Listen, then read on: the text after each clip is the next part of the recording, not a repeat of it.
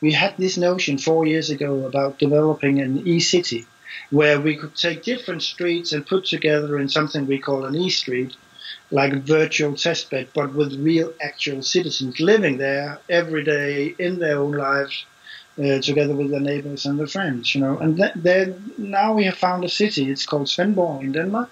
We found a hospital who actually wants to be a part of it. They have been doing innovation for a long time. They're quite skilled at it. And then us, we have gone together as partners and created this large city eco testbed system